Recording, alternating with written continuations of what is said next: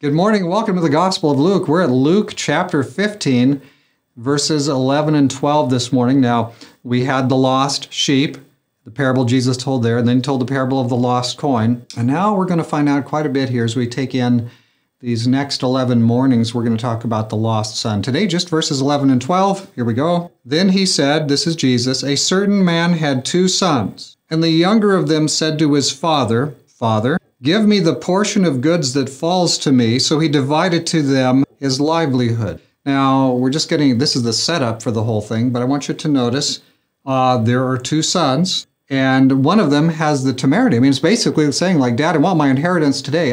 Basically, it's like saying, Father, I wish you were dead and I had the inheritance. This is a great indignity. This is an incredible, humiliating thing to have your son come to you and say, look, I want to leave. I want to get out of here. I'm going to go out and check out the world. Just give me my portion and I'm out of here. And I'm probably never coming back. You know, that kind of attitude. But the father, what does he do? It's right there. Father, give me the portion of goods that falls to me. And then it gives the reaction of the father. Very simple. He did not stop the son. It says here very plainly, so he divided to them his livelihood. So when you're giving out the livelihood, you've kind of got to divide it to everybody, don't you? I mean, if it's going to be divided between the 2. And so the father gave to the one son his inheritance, and away he goes. And he gives to the other son his inheritance. And it's kind of like saying, like, man, we wish you were dead. It's really gross. This is really sad. But the father doesn't hesitate. This is a totally unjust kind of a thing, and yet the father goes right along with it. He says, all right, I will give you your inheritance. And you know what? There's one piece here. You know, the father was able, when the son went away, the father was able to hope and pray and watch for him to return. So he felt like he was glad to be alive. But anyway, we're going to get ahead of that here. I just think it's interesting to see this remarkable indignity. Listen, I'm old enough now. Give me my stuff. I'm moving out. I'm just going to take it with me.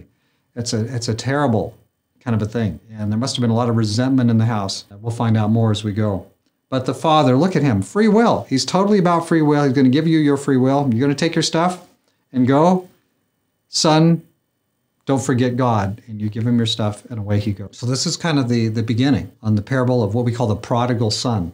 But it's more than just the prodigal son. But we'll come to that tomorrow morning. Let's pray together.